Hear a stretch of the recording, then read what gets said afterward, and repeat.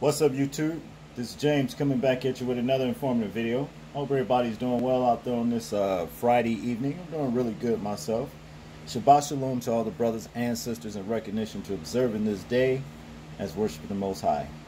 We're already in sundown. Hopefully we still got our mind on the Most High as we go about our way through this life this evening to tomorrow evening, sundown, okay? Well, I come across this story I wanted to share with you about Los Angeles PD. You know, they got, evidently they have a what's called a LSAD Executioner squad there.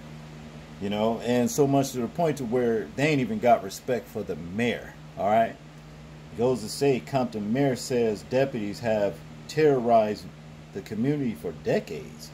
You know, Compton mayors and city activists share stories of mistreatment by sheriff's deputy as they call for an investigation into a rogue deputy gang. They claim that they have matching tattoos and shit. All right, let's see what this particular video has to entail about these rogues. Check this out. To more on an Eyewitness News investigation, the alleged sheriff's deputy gang that has branded its members the Executioners. Today, city leaders in Compton say they're fed up. They're calling for a federal investigation. And as Carlos Granda reports, the mayor of Compton herself is speaking out about her own harrowing experience. They terrorize the community and then they cover their tracks. It is unacceptable. Is the Compton Sheriff Station being run by the Executioners, a gang of rogue deputies with matching tattoos? Sheriff Alex Villanueva denied it last week, but today Compton's own mayor, Aja Brown, shared her own experience being pulled over by Compton deputies in June of last year. And I rolled the window down and I asked, why was I being pulled over? Within seconds, almost 7 to 9 sheriff's deputy vehicles descended upon the scene. They ordered me out of my vehicle and they asked me to put my hands on top of the police vehicle so they can search me as if I were a criminal. Mind you, I was accompanied by my husband and my infant daughter in the back seat. I do not look like someone that is trafficking drugs. I was in my family vehicle. Her baby crying, her husband and car searched for drugs. Aja Brown says deputies let her go after they realized she is the mayor. But even after filing a complaint, Mayor Brown says she's received no satisfactory answers from the Sheriff's Department.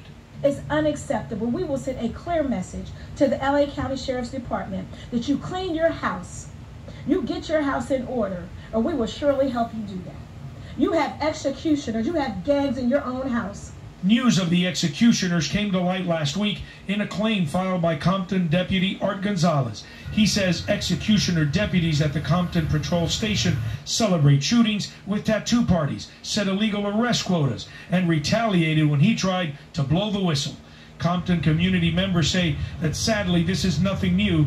Derek Cooper was arrested by Compton deputies last fall in front of the kids he leads in a youth academy. I don't even know what I'm being arrested for. I was shipped in a bus down to, the county jail. I was so humiliated to be locked in a shower butt naked with over 200 men waiting to be processed. Jermel Henderson, a successful restaurant owner and new father, pulled over at gunpoint and detained last month by a Compton sheriff's deputy. She hopped out the car very aggressive with her gun drawn, like, for no reason. I asked her why she was doing that. She said, oh, this is what we do in Compton, and it's horrible. It's horrible. But time may be up for Compton deputies. City leaders say they're calling for a federal and state civil rights investigation, and they're exploring options to terminate their contract for law enforcement with the Sheriff's Department. We demand justice from the Compton Sheriffs, and we will no longer continue to pay you $22 million and up to terrorize this community. I'm Carlos Granda, ABC 7 Eyewitness News. The LA County Sheriff's Department released a statement saying in part, quote, "We are aware of the allegations regarding Compton Station and have launched multiple investigations." Early on, the sheriff invited the FBI to conduct their own investigation, and information is actively being shared with them. In my opinion, I think they have those little squads, little cliques like that throughout this entire country, you know, in law enforcement. You know, in every state and every city. I really do. Seeing how all this police brutality happens to plague, you know, America's streets or what have you, you know. Now the fact that these officers have no respect or regard for the mayor even, that tells you right there, hey, they have to go. They need to go. And that's just all there is to it. And what's the deal with all these damn tattoos? You know more than a gang with badges, man. You doing shit like that. You see? But see what the police departments, you know, across America don't understand is that there is more people than it is you. And should these people decide to band together to get rid of you, what you think gonna happen? All this tyranny that you are exacting out here on the American streets will come to an end. Now I know that when you're out here dealing with they see, let me tell you this, they see a lot of things that we, you know, don't see. And there's a lot of craziness out there on them damn streets, you know. It is. And eventually it seemed like they tend to become that. You know, the same thing that they see. Not that I'm making excuses for them, because they're held to a higher standard. Alright? They're held to a higher standard. Or what have you. That still don't give you a right to turn around and do the very same damn things that you are basically fighting the criminal for doing. You're doing the same damn thing. You're fucking thugs with badges. That's worse, you see.